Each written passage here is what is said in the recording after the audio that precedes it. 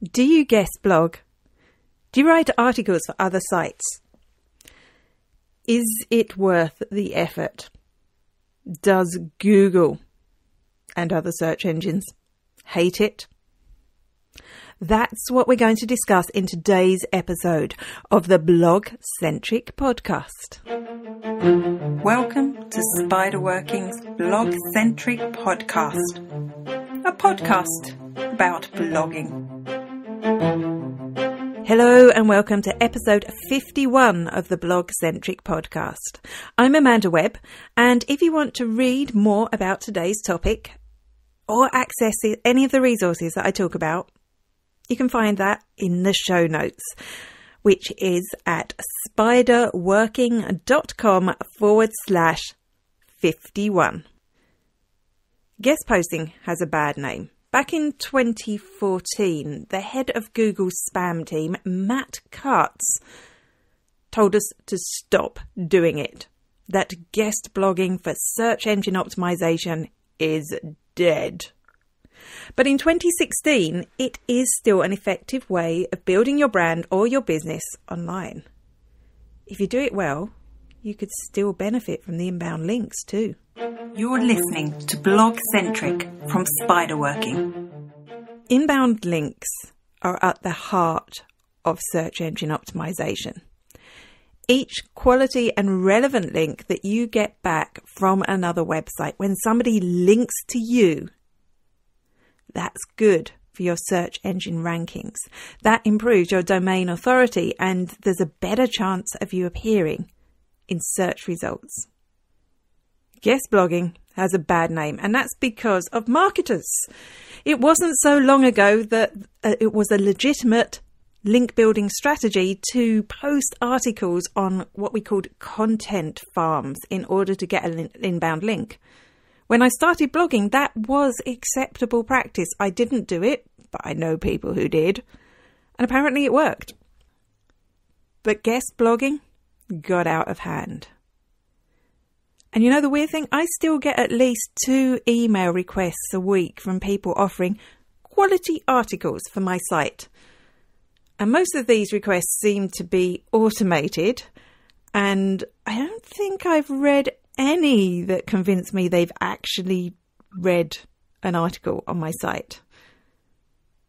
For that reason, it's rare that I would ever accept a blog post. In fact, probably never, just because they sent me an email. But today I'm not talking about accepting blog posts. I'm talking about writing guest blog posts for other people. I just wanted to tell you about those dodgy emails so that you be aware there's some dodgy stuff still going on. Guest blogging for link building got a bit out of hand, and back in 2014 things changed. Matt Cutts, who I mentioned earlier from the Google Web Spam team, published a post on his blog that called for the end of guest blogging. He talks about how guest blogging has gone wrong, and he tells us to stick a fork in it. So stick a fork in it. Guest blogging is done. It's just gotten too spammy. In general, I wouldn't recommend accepting a blog post unless you're willing to vouch for somebody personally or know them well. Likewise, I wouldn't recommend relying on guest posting, guest blogging sites, or guest blogging SEO as a link building strategy. So should we still look towards guest posting as part of our digital marketing strategy? And yeah, obviously my answer is yes. In his blog post, Matt is talking about poor quality link building. If you offer high quality, relevant posts to another website, you shouldn't fall foul of Google's spam team. And later on, Matt updated his blog post to clarify that there's still value in guest posting. His issue was using it for easy search engine optimization links. Here's what he said. It seems like most people are getting in the spirit of what I was trying to say, but I'll add a bit more context. I'm not trying to throw the baby out with the bathwater. There are still many good reasons to do some guest blogging. Exposure, branding, increased reach, community, etc. Guest blogging is a powerful digital marketing tool. So let's put Matt's comments aside for a moment. Guest blogging, when done well, is still a good way to build links to your website. And I'll talk about that in a little while. But it's also good for your reputation. I always like to puff out my chest and say, I've guest blogged on Social Media Examiner, John Loomer, Razor Social, Sage, Agora Pulse. And I feel when I say that it gives me a certain authority, a credibility. If I've written for those sites, I must be good, right? I even mention it in my LinkedIn profile. The thing is, whenever I've written for one of those sites, I've rarely seen a massive amount of direct traffic as a result to my own website. But what I do see is an increase in Twitter followers, in Facebook likes, in mailing list subscribers. So even if I don't get SEO juice from those posts, I acquired a new audience who I can sell to in the future. The key is to have a plan to capitalize on your guest posts when they are published. When I do write for other sites and when I'm writing about something I've written about before on my own blog, I'll include a link back to the post on my site for further reading. As long as it's relevant, this should work well as an inbound link to my site. If you do this, the key is not to just shoehorn any old link into your content. Only include it if it's relevant, and don't try to manipulate the anchor text. That's the text, that's highlighted, that when you click, it brings you through to your site. Just be natural and helpful with your content. You're listening to Blog Centric from Spiderworking. Right, so we know we should do it. How do you find sites that accept guest blog posts? Start with Google search. Come up with a keyword related to your blog posts. So, for example, cats. And now search for that keyword or key phrase followed by guest post, and put the guest post in inverted commas so that it only returns results that have that exact phrase in. And that should give you a whole load of search results related to the topic you want to blog about. And usually if it says guest post, it will mean that they accept guest blog posts.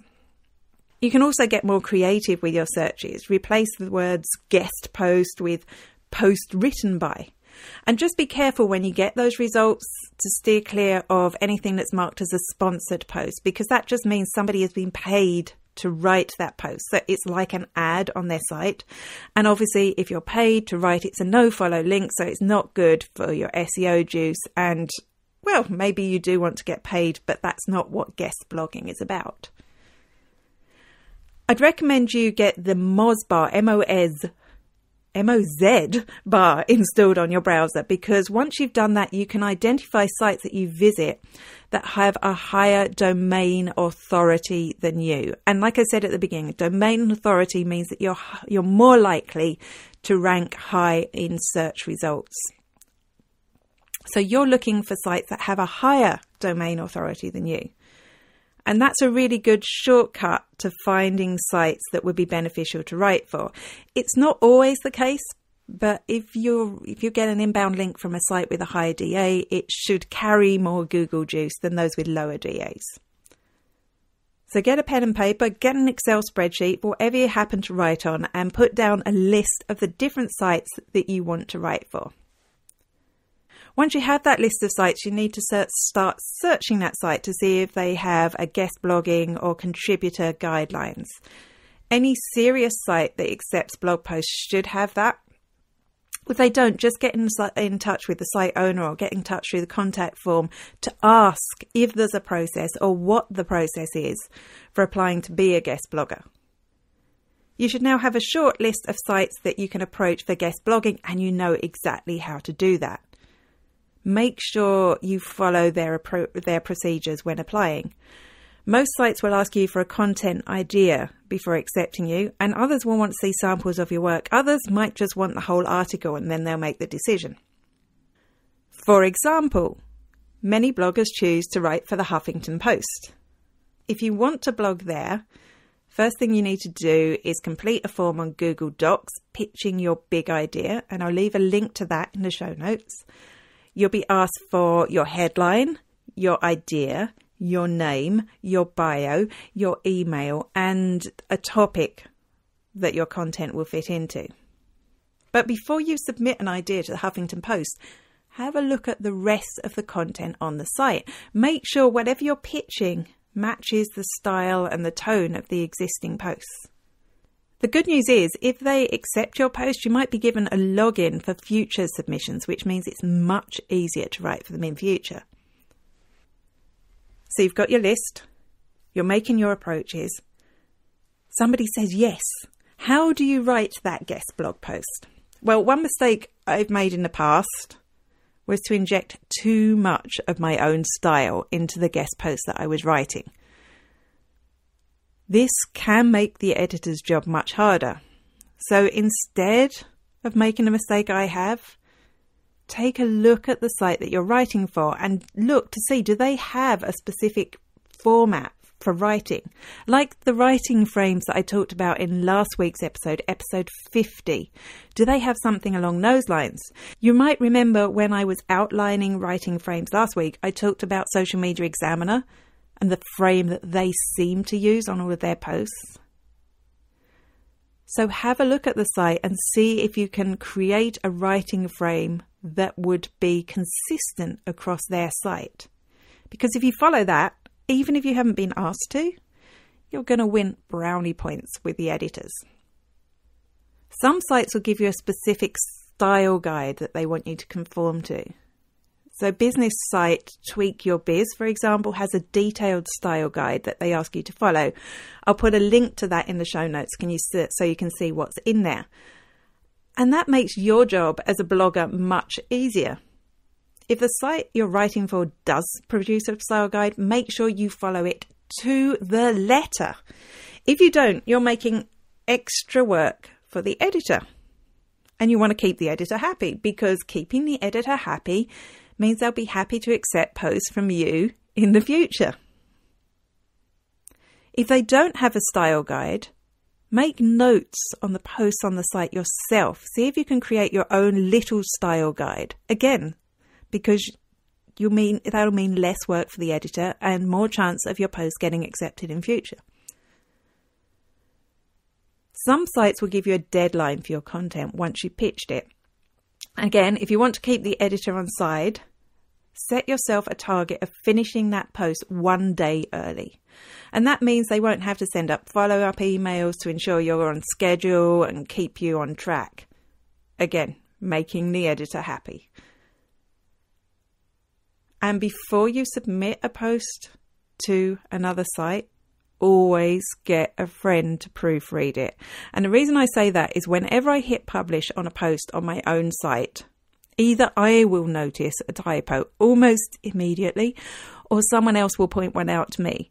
I can't go and change that when I'm guest blogging for other people. So I need to make sure, or at least minimize the chance of any typo slipping through. So whenever I'm posting for a big site, I make sure I get someone to read it first. And they're not just looking for typos either. They'll tell me if I'm being a little bit verbose, which is a problem I have. You're listening to Blog Centric from Spiderworking. Now, we talked about adding a link back to your website on the guest post. And most sites that accept blog posts or guest blog posts will let you do that. But be very careful. Firstly, make sure it's 100% relevant. So if you're linking back to your own content from the guest blog post, is it 100% relevant to what you're writing about? If not, don't include it. When you include it, be careful with the anchor text. So it used to be good SEO practice to make the anchor text like really keyword friendly for the thing that you're linking to. But of course, that got a bit spammy. People were hyperlinking all over the place with their keyword when it didn't really have any relevance. So don't just go for the keyword. You've got to remember as well that the sites that you're posting on have complete control. They can remove that inbound link as well. So don't get too upset if they do. That's their prerogative. It's their site. It's their editor. There is one place that they'll usually let you have a link, and that would be in your bio section. And your bio section usually appears at the bottom or the top of the post saying who's writing this post. And that's an opportunity for you to link back to your site. However, bio links are usually no follow, which means they don't have any Google juice. They're not going to affect your search engine rankings, but they're the way you can drive people into your website. Most people would link there to their homepage, but think about that. Is there another page on your website you could link to in your bio that would be more effective for you? So, for example, could you link to your email sign-up page, or is there a particular blog post that you think will drive more customers in? So always think about that before you give people your bio. Again, of course, the editor has the right to change that link back to your homepage if that's what works for them. If you're ready to start guest blogging now, just be realistic with your posting schedule. We've talked about this before. It's very easy to get enthusiastic about stuff and then not have the time to deliver. So although there's a lot of value to guest blogging, make sure you don't end up abandoning your own blog because you're writing so much for other sites. Remember, the real value in guest blogging is producing high quality posts on other sites that will not just give you that inbound link, but establish your expertise. So they have to be really good. And this means you're going to need to allocate a large slot of time for blogging. When I'm guest blogging for people, it takes me approximately 2 to 3 times longer than when I'm writing for my own site because I'm so worried about getting it wrong. Aim to write just one guest blog a month or even a quarter, and make it an aim to make that a really good one. Once you've submitted and it's published, your job isn't over. This is just the beginning, because now you need to maximize what you get from it. You need to promote it yourself. So just like you would your own post, share it out on your social media channels, set up a promotion schedule for all those channels to make sure it's getting out there. When you do share it on social media, make sure you tag the site that you're writing for so they're aware that you're sharing their content as well, because that'll keep them happy. But beyond that, start looking for the people that are sharing your post online. You can do this really easily on Twitter. You just need to copy the link to the guest post and post it into the search bar on Twitter, and that'll bring up a full list of tweets of the people that are actually sharing that link. Now, this is a bit of work, but it's well worth it. Look at each user's profile that is sharing that link and find something conversation worthy there. So if you were to look at my Twitter bio, for example, you'd know I like cats, cakes and Doctor Who. So you could include that when thanking me for sharing my guest post on that blog. You could make a mention to Doctor Who or cats or cake. And believe me, I would notice you. I'd probably follow you as well. If you want to be really, really effective, you could actually, alongside your thank you message, send an image, a personalized image saying thank you. So you could use something like Canva or PicMonkey to create a template and then just swap out the name of the person that you're thanking, or maybe put in a picture as well. That would be really effective. Or even better, make a short little video saying thank you and upload it to Twitter or shoot it straight into Twitter.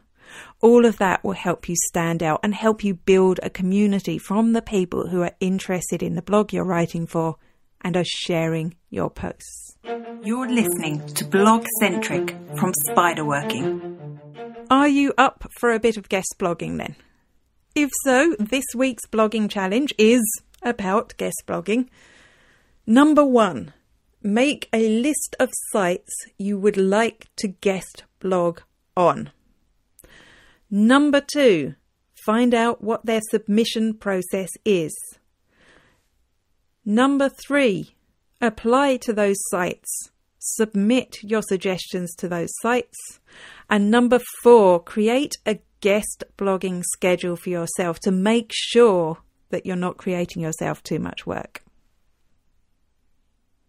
And that's it for this week's episode of the Blog Centric podcast. Can you believe that next week is episode 52. I have been podcasting for a whole year, and I have a special episode coming up there. Before you go, I'd like you to do me a massive favour. I would like it if you could go over to iTunes or Stitcher and leave me a review. I'd like to say a 5-star review. If you think I'm worth 5 stars, give me 5 stars. I'd love that. Why?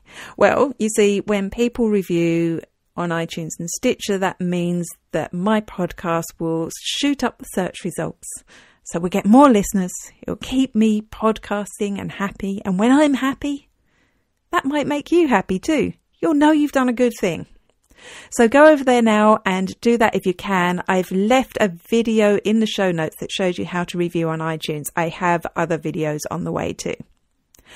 Until next week, happy blogging. Blogcentric from Spiderworking is sponsored by We Teach Social, social media e-learning courses for small business. Find out more at weteachsocial.com.